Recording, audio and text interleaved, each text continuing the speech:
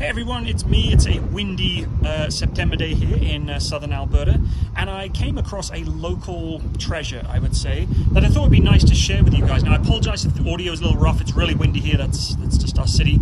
Behind us is a Canadian Pacific Railway steam engine. And why am I showing you this? Well, a lot of you are probably intrigued into the reason as to why I've always loved military vehicles and my mechanical background, joining the REME and things like that with the British Army. This started it all off. When I was young, my dad used to take me to see trains back in England. I loved trains. In fact, I was obsessed with Thomas the Tank Engine for some strange reason. But he was the OG, okay? He was the OG as a kid. It wasn't, you know, Paw Patrol and whatever else they have nowadays. Thomas the Tank Engine was the way to go. And of course, then I fell in love with locomotives and steam trains.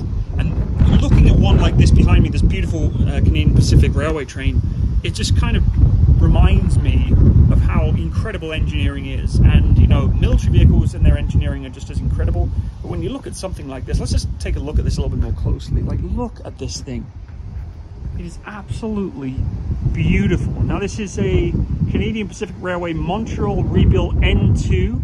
It was built in August 1927. This is an old steam engine. Look at the size of the cylinders on it though. A train like this, unfortunately, it's sort of somewhat it's rusting a little bit, but it's been looked after fairly good. But just look at the size of this thing. Now, these trains will be hauling huge loads across Canada, because of course we do have a lot of distance here in our beautiful country of Canada, and they need to be pulling a lot of cargo. You can just look at the coal bin on this thing. I mean, it's absolutely gigantic. I don't believe I'm allowed to go inside, which is unfortunate. I can't go into this railed off area because we do have vandalism in this city, pretty rough. But the engineering behind it, you know, I talk about military vehicles, I talk about tanks and planes and things like this, but think of the time and the resources and the engineering that went into designing something like this in 1927.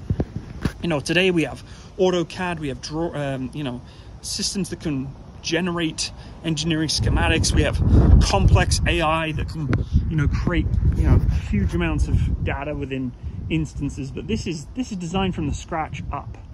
It's just absolutely beautiful, and it's raw, old school engineering, pure steel and iron. And I just think it's one of the most beautiful things you can ever see. Like, I love tanks, right? I love tanks. I love military equipment. When you look at something like this, as to what it did and what it could do, the power in these wheels. I mean, you've got to think 4 of these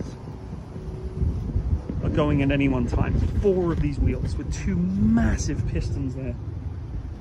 It's absolutely gorgeous. Let's keep walking around here.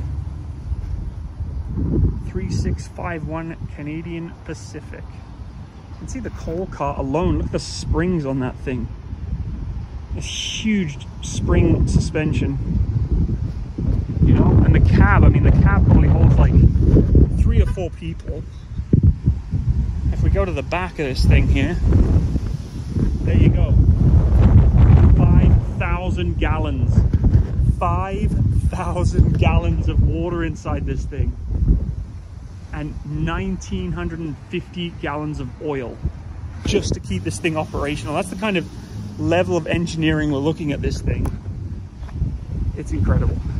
Anyway, I just thought I'd show that with you today because, you know, it's part of my history. It's part of who Matt Smith is learning about locomotives and trains. And a train like this, I believe, needs deserves some attention and some love. So that's it. Beautiful Canadian Pacific Railway train.